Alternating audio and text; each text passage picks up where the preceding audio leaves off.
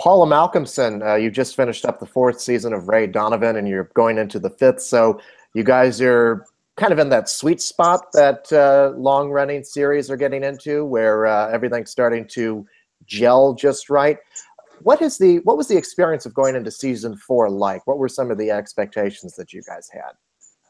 Well, I think, you just have to up the stakes, don't you, on a show like this? So we wanted to, just sort of more galvanized, more exciting, also really concentrate for season 4 on the family dynamics on the show, which we feel like is a really sort of huge factor that we had really just barely started to scratch the surface with, using the family to really tether these kind of pulpier situations. Mm-hmm. Well, speaking of family, I mean, your character, Abby, the wife of Ray Donovan, goes through a lot in this season. Most importantly, I guess, a cancer diagnosis. Talk a little bit about the changes that Abby undergoes this season. Well, you see, now we're in season 5, so that's sort of what I'm focusing on. So I'm trying to cast my memory back to season 4, which was over a year ago. Right. Yeah, so she's diagnosed with stage 0 breast cancer and has to decide how to proceed with that diagnosis, given that it's a very tricky diagnosis in terms of what treatment is the right treatment, if any treatment at all. Mm-hmm. And I think that was something that we haven't seen a lot, because it's a sort of a newer, I think these kind of terms, stage 0 breast cancer, stuff like that, it's all kind of new to a lot of people. Mm-hmm. So yeah, so going on with that, and how Ray felt about it, how she felt about it, how she wanted autonomy of her own body, while her family have other demands on her, and everything else. Right. To prepare for that, I mean, did you do any kind of research, or was there personal experiences that you were able to bring to those episodes? How did you find your way into playing a character dealing with that kind of serious predicament? Yeah, I think, well, the idea of cancer, sort of the bigger picture of cancer, is probably something that everybody has gone through to some degree. Family, friends, loved ones. And so there's that bigger aspect of sort of what your initial fears of what is cancer. And it's a bastard of a disease. And seems to affect a lot more people than it should. But so I had my own personal relationships with that. And then actually our head writer, David Hollander, his wife, had actually been diagnosed with this very cancer, which I think was spurred on the storyline, wanting to tell this story. So we talked a lot about that, and talked to his wife and what she was going through. Wow. Well, I hope she's all right. Yeah, she's doing great. That's good to hear. Yeah. So then what were, I guess, particularly difficult moments for you to play? I mean, were there anything that stands out in your mind as being like, you say, oh boy, I hope I get this right? I mean, this sort of continues on. I think particularly as a woman, you have these responsibilities to play the complexity and the nuance of women. And that's always a responsibility in your work. And then added to that is something as important as cancer, and wanting to do it really, really right. Wanting to, walk that line, also with trying to work with the writers to find out what they want to do. And of course, television is full of mysteries. It's not a film where your course is charted. There's no A to B in TV. It's a circuitous path.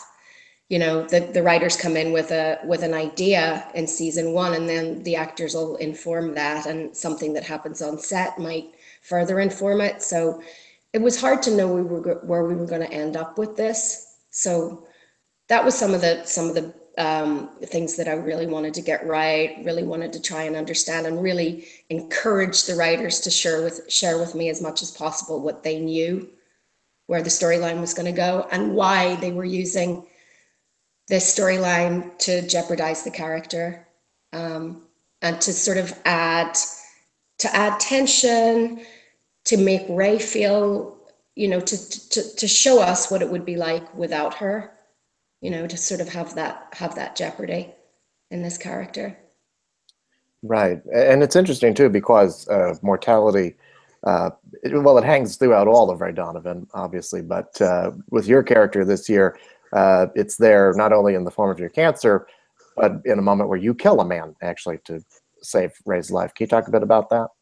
Yeah, well, I think the thing is too that, they were working with the idea that Ray can fix many things, but his family, this is where he is not, his powers only go to such a length, and yeah, so I think this season was a lot about seeing Abby kind of step up, seeing her, what she'll do for this family. I mean, we've seen sort of her standing by her man, putting up with his bullshit, all this sort of thing. But then, upping the stakes to where she actually, an intruder calls and she shoots him. Mm-hmm. And I mean, throughout this season, like you said, you're seeing what Abby will do for the family. There's a lot of great lengths that you go through to protect the family from oncoming threats. Can you talk a bit about that? I think we want, we really wanted to show that, she's not just this, I mean, she is a stay-at-home mom, which is a lot. But, the kids are getting older now, and it's sort of, we wanted to show Abby's agency in her own life, what she wants.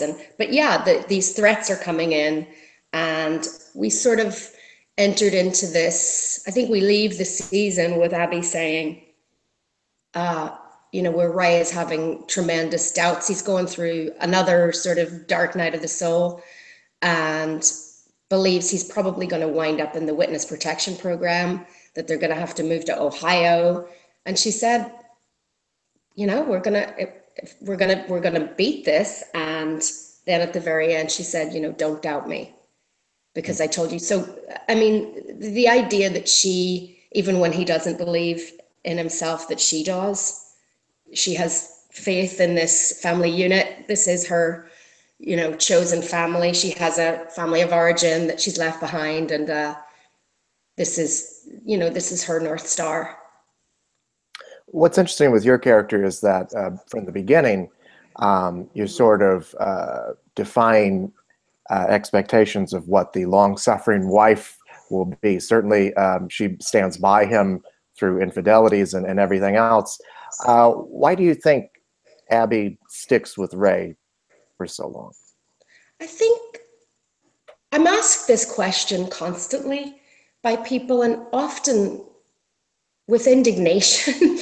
I'll be sort of trapped in an elevator with men and women saying, "Why are you with him? Why don't?"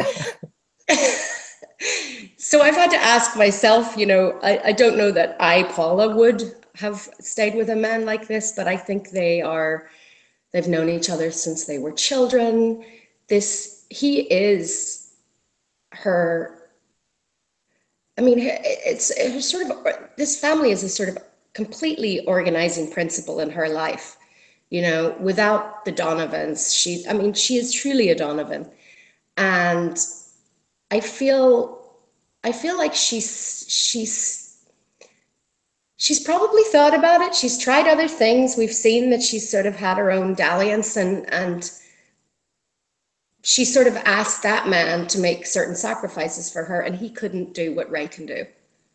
And this is what we come back to. It's that sort of, the charisma and the it's almost like an addict being with an addict, or a gambler, or, there's all this great stuff and there's all this terrible stuff. And I think it's sort of the highs and the lows. Life isn't exactly medium for her, with this man. I think there's something about that. Well, so much of it depends on the chemistry between you and Liev Schreiber. What is that relationship like between the two of you on set? I think we're very different kinds of actors. And Liev's a very physical actor. He's, all these stunts that he does. He's very facile physically. And I'm sort of a much more, he's quite a literal thinker. And I'm a much more intuitive, gut instinct kind of actor. It's a really, really nice combination. And I just think that sort of, she's very much a woman and he's very much a man. I guess these are archetypes, but yes, I think it's just a very nice balance that we're able to bring to. We sort of make up for each other's what we're missing. Right, and it's interesting this season. You kind of touched on this earlier, but your roles are a little bit switched this year in a sense because of your cancer diagnosis. You see him becoming vulnerable, and you are becoming a bit stronger throughout the course of the season, right? Yeah, I think so. I think I think that's something that when you have a storyline, it's an anti-hero. It's playing the wife is a tough role. It can be a thankless role, and you see it in films all the time. And it can become sometimes even grating for an audience because she's always coming in from the shadows, asking where he's been, what's going on, who are you? And I think we just got really tired of that, construct and wanted to just sort of flip it on its head, and just show her a little bit more, show the rest of the family a bit more, that. Because the wife can also oftentimes become the antagonist, or it's set up that way, Mm-hmm. And nobody wants to watch that for 5 years, and I certainly don't want to play it for 5 years, So anyway, I hope we're showing a lot more of her nuance and her character, and we're trying to do that as best we can. Absolutely. Going off of that, what were some of the highlights from season 4? Maybe a particular episode that you thought really showed off Abby's dimensions in a new way? I mean, I think it's sort of I'm constantly trying to mine for those things, even if on the page it says, she's sort of in his face again about, I'm sort of constantly trying to find the reasons that she does that. I did think the episode where it's Bridget's 18th birthday. She goes outside. She sees Bridget in the car having sex with an older man, and coming back to bed, and all the excitement about their life and how far they've come, and all these 20-something years together. And then Ray goes downstairs. They think it's Bridget, and she has to shoot a guy, and she shoots him in the head. So she's a pretty good shot while he's tussling with her husband. Yeah. But I think that, and then showing sort of them kind of having to leave and what she's prepared to do. And I think there was also a lovely scene where she talks to Mickey about how when she and Ray met, when they met and she sort of gets to the very heart of who he is, this sort of romantic, but incapable of showing that. I think he said, "This is as good as it's ever going to be," and she was sort of hooked. And there's a kind of poetry in that. I thought that was really beautiful. Right.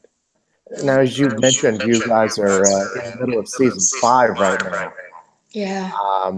I don't want you to give away too much, but I wonder what can we expect from this upcoming season? Well, it's a very different season than we've ever had. We're jumping time a lot, so we start off, and And I really will spill the beans if I tell you almost anything. So we start off and we know exactly what's going down immediately, and then we start jumping in and out of linear time, into flashbacks. We see them before and after, and big events occur, and it's a really, really strange, odd season, and a big season for Abby. Yeah. Okay. Yeah. Well, I look forward to seeing it. Paula Malcomson, thank you so much. Congratulations on season 4 of Ray Donovan, and it was a pleasure talking with you. Lovely to talk to you too. Thanks very much. You're welcome. Have a good day.